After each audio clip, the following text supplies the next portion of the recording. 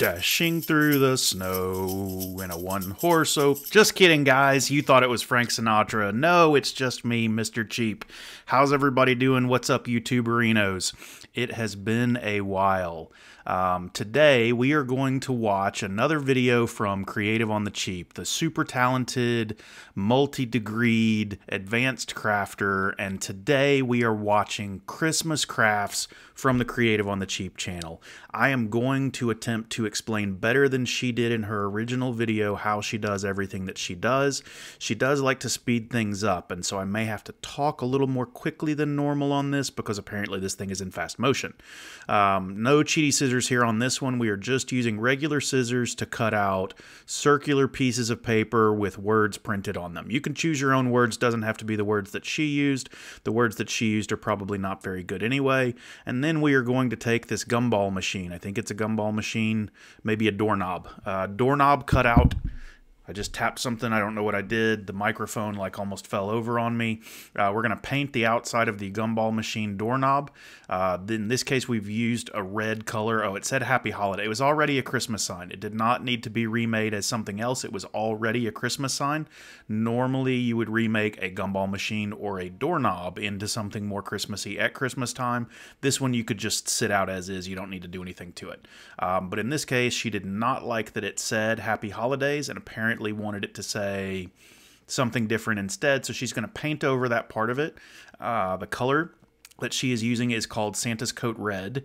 It's also the same color that was used for the scarf of the snowman. That is not Frosty. That is not the original Frosty. Frosty was trademarked and licensed by someone and could not be used for this video. Now we're going to take that paper circle that we cut out and put some words on. Again, words of your choice. Don't need to use the same words that she did. And this is going to say, made with love. I'm having to turn my head sideways while I read this. She's going really, really fast, and I just can't read that fast. When you read a book, do you read it quickly? Like, do you read it so fast that you don't really know what the word said until later on when it hits you that it was actually something meaningful and important or enjoyable? Sometimes I read and then like 3 hours later I'll laugh out loud and Courtney will say, "What just happened?" And I'll say, "Oh, I finally got the joke that I read earlier because I read through it so quickly." That's from doing these voiceovers. That happens because I have been trying to keep up with her videos that are played at like 3 times speed, and I have to talk at the speed that she crafts. She does not actually craft this quickly. You'll see her hands moving very quickly here. You should not move your hands that quickly with a hot glue gun. You will burn yourself or someone else. Pets especially are susceptible to hot glue guns when you're moving this quickly, but Courtney does not actually move. This is normal speed. Now she's back to normal speed. The bow did not just tie itself. She tied that and then she like cut. Through the magic of YouTube editing, she has gotten to the point where the bow is on there, and now we are back to fast speed again. And I feel like every time she goes back to fast speed, my talking goes back to fast speed. So I apologize if I'm talking too quickly. Now, this is a very important point. We should back the video up here, except I don't know how to do that. She took a peppermint candy and glued it on there. It was not a real peppermint candy, just like these gingerbread people are not made from real gingerbread. These crafts look edible, but they are not. Just pretend it's a poinsettia plant, and you should not be eating it. The bow and the peppermint is gone already. Not sure what happened to the bow and the peppermint. Maybe she did not like them on there, but she got rid of them. And now we just have gingerbread people on our word circle. Oh, there's another one. She made 2. So she made the same thing twice. Just different ways you can do it. They're essentially the exact same craft. Yeah. Or is it reversible? Maybe it flips around. If it's reversible, that would be good because we're running out of storage in the house and I can't find any more closet space for 2 projects. Now again, we have a perfectly good already Christmas craft item here.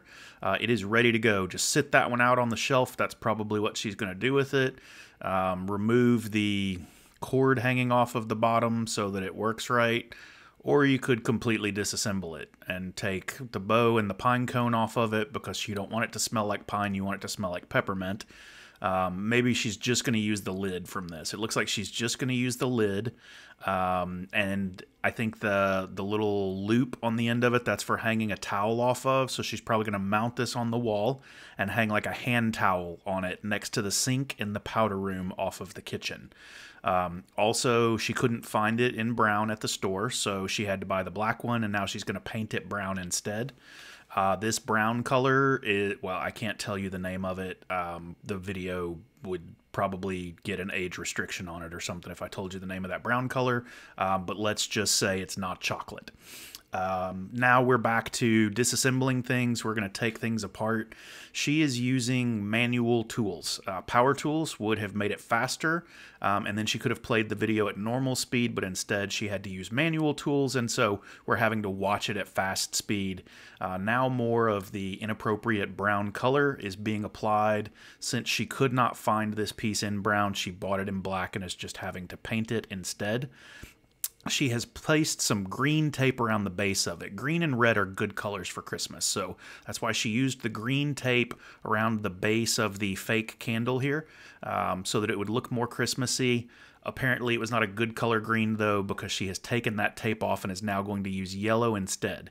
Yellow, not typically a Christmas color. The one thing that you will often see in yellow at Christmas time is Santa's buckle for his large black leather belt that goes around the Santa's Coat Red colored coat that he wears with a little fur lining at the neck and down the center.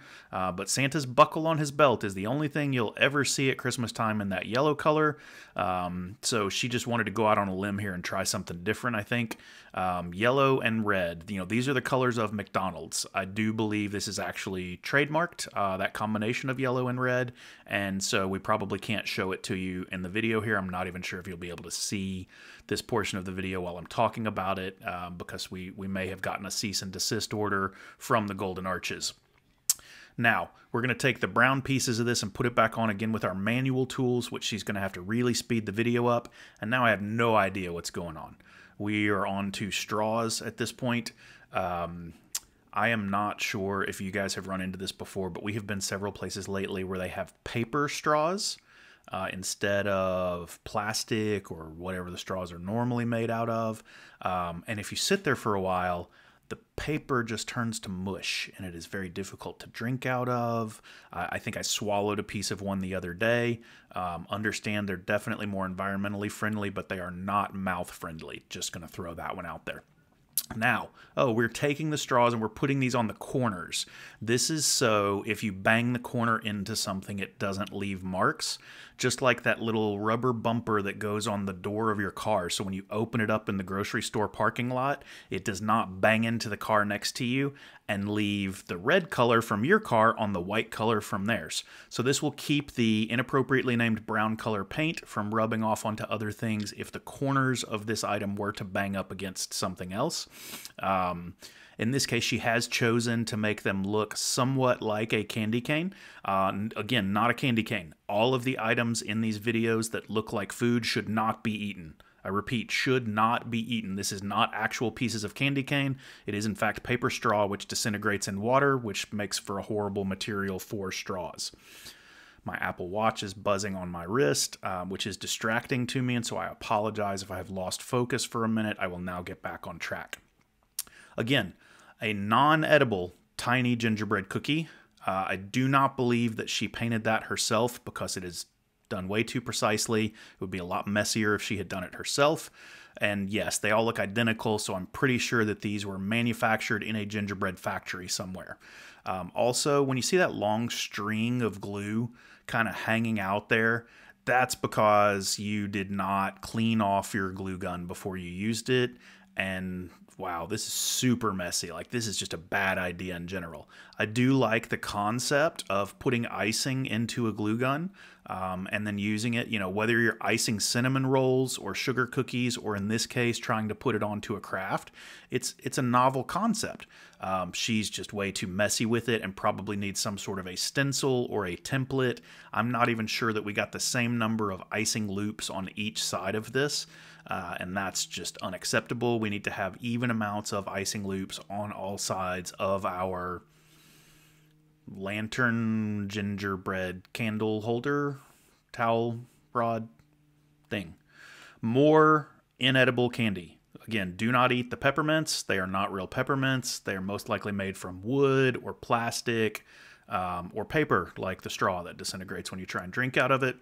And again, we've got all of these little white stringy things hanging out everywhere. She has not been cleaning it out. You can even see them hanging onto the glue gun. But this is what happens when you put icing in a glue gun. It does melt, and you can get it to come out of the tip of the glue gun, and you can use it to kind of paint with. The icing, I do believe, is edible, but don't quote me on that because I'm not sure. It may have been past its expiration date. She's now going to make some fake winter-looking outdoor greenery. If this were a Monty Python movie, we would call it a shrubbery, but in this case, it is greenery. And those pieces, it looks like, you know, we've got some sort of a pine, a deciduous evergreen, and then something with leaves on it that has like sugar dusting on it. Oh, and we're finished now. And the candle blinks. Blink, blink, blinkety blink. This is a pretty good looking something for Christmas. I'm still not sure what the purpose of it is. I don't think it throws enough light that if your power were to go out, you could use that to illuminate the room. But if that's your thing, go for it. Now, on to this. Again, perfectly good Christmas item on its own. Does not need any help from Courtney or anyone else. But apparently that's just unacceptable, so she is going to quote-unquote help it, and I'm throwing up some big air quotes with those fingers. She probably just wanted the glitter sand from the bottom of it. So she got all the glitter sand out of the bottom of the already ready to decorate with Christmas jar with the tiny tree in it, and we now have a bunch of tiny wooden gingerbread men cutouts, again, not edible. I'm not sure how many times I'm going to have to repeat myself in this video, but apparently a lot, because otherwise one of you guys is going to try and eat this and it's just not going to go well. Unlike the tiny gingerbread men that went onto the lantern candle holder towel rod, these tiny gingerbread men did not have any decor on them, and Courtney is going to decorate them herself. This is really just advanced kindergarten. She's got a marker, and she's coloring with her marker. Also, I learned long ago in my first ever and only Dollar Tree haul video that if you put your hand behind an item when you hold it up to the camera, it will come into focus. So that's probably why she did that just a minute ago. It does look like she has sped the video up again, and I am fighting the urge to talk faster. She made a whole bunch of those. I think that they're mostly identical, but since they are handmade, it makes them a little more rare. When you say handmade, there will be minor differences in some of those, and then she put them into the jar. Why she got a jar with glitter snow and a tree in it instead of just an empty jar, I can't tell you. But she did, and she took all the other stuff out of it. Maybe that's going to be used in another project later on, and so it's kind of like a three-for, you know. You paid for the jar, but you got the other stuff for free, so 3 items for the price of 1. Now, again, inedible peppermint. You cannot eat that peppermint. Also, that was not a real ladybug that she brought out. Ladybugs are not normally the size of your hand. They are much, much smaller. You could probably hold 17 ladybugs, more than that, 1,700 ladybugs in your hand. In her case, she can only hold 1 because that is actually a vacuum. I don't know what it's called, and if you want to know where she got it, you'll have to ask in the comments down below, which she will probably read after she finds out I voiced over her video and put it up on her channel. And once she's finished being mad at me, she can tell you where she got the ladybug vacuum, which is large. Again, hand behind items when you hold them up to the camera will help it to focus. She's made a sticker, I believe. Maybe she bought the sticker. It may have come from an actual gingerbread bakery because that is what the other circular pieces of paper that she put on the first gumball machine / doorknob craft had on them. But she put a sticker on it, and it now has inedible gingerbread men surrounded by inedible peppermints with another inedible peppermint on top of the jar that held the tiny Christmas tree and the glitter snow. And next to it, we have a hot cocoa mug. Oh, maybe we're going to show that later. I don't know. Looks like we're going to make ice cream now. Ice cream cones are perhaps the best way to eat ice cream, because there are no dishes to wash after you are finished. If you eat ice cream in a bowl or a mug or, you know, a dish of some sort, you're going to have to wash that later, because ice cream, like, it doesn't do well when all the little just liquid bits sit on there for several days at a time. And it is made from a dairy product, and so if it sits out for a while, it's just going to turn nasty and it's going to smell bad, and so you will have to wash it. But if you have cones or a waffle bowl, a cone bowl, something else made out of an edible product, you could absolutely eat your ice cream out of that and not have to do dishes later. Now, in this case, I do not believe these are actual ice cream cones. I do believe that these are tiny gnome hats that she bought from a gnome village that she visited last Christmas and has been hiding away apparently to decorate with. She added some brocade, I believe that's how you pronounce it, around the edges. It was a white color after painting them brown, even though they were brown to start with, so not sure the point of that whole thing. Back to her miter shears, which she is absolutely in love with. For those of you who don't know, Courtney loves miter shears. She uses them in every video, even when they're not necessary, just like with this. There is no miter cut involved in this. This is a regular cut, so you don't need miter shears. Just regular shears would work to cut these pieces off, but she always has her miter shears with her. They're actually attached to her keyring. As she drives around, she's got miter shears just dangling right there on her keys all the time so that they're ready to use. And, you know, she uses them in crafting videos, which you guys have seen, but she uses them for normal stuff too. Sometimes she's got to open a package, you know, it's just got to be done. And so she's got her miter shears right there on her keychain. She pulls them out, package opened, done. She can even open them at very precise angles if she wants to. Now, she has taken the ice cream cones, which were already brown, and were painted another brown with the brocade around the bottoms of them, but not real ice cream cones because, again, nothing in this video is edible. She has now taken pieces of wood that the miter shear cut into shorter lengths and glued them inside for some reason, and is now going to stack them on top of each other. This may be a game of some sort, a Christmas game, kind of like Jenga.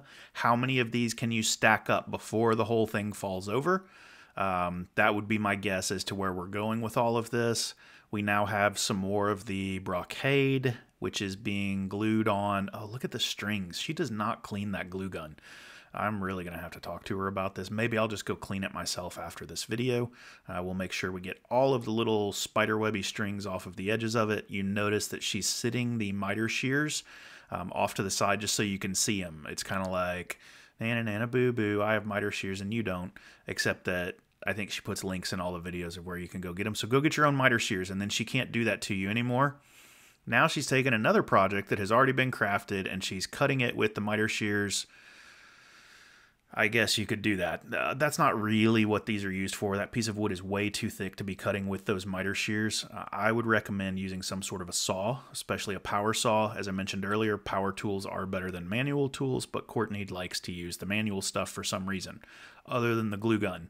The glue gun, she does use, you know, the mechanism of heat to melt the glue, because if you just rolled it back and forth in your hands for a long time, it would eventually get there, but it would take a much longer time to do the crafts than it would with the glue gun, which is why I keep telling her she should use a mechanical screwdriver. She should use a powered saw of some sort to cut her things instead of miter shears. Boy, she is big on this brocade on this project. Not even sure what it is.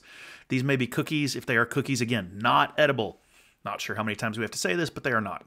All right, back to our Jenga stacking cone game.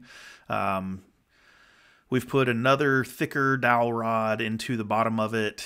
So this makes it, this is like the advanced version. If you have little kids, small children under the age of 5, they can play the version where you don't have the bigger stick at the bottom.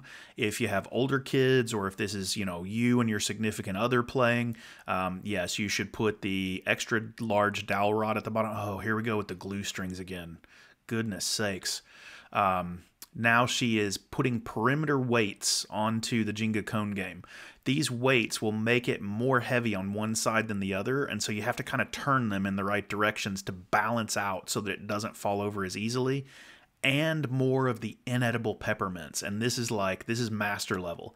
If you really want the game to be hard, you should put these on top because it really throws off the center of gravity and makes it much more difficult to balance the cones on top of our cone Jenga game. The ones at the bottom are just there, like, you know, if you've been through 3 rounds and nobody's lost yet, I think you can just throw an extra one up on top to make it extra hard, because there's no way that you would be able to just stack that on top of the tip of the cone. That's a very small surface area, would be very difficult to balance up there. And another inedible gingerbread man down at the base. That thing you're not going to balance at all. And so we have a couple of different versions here. Again, beginner and advanced versions. The longer you go on that stick, the more easily it's going to tip over.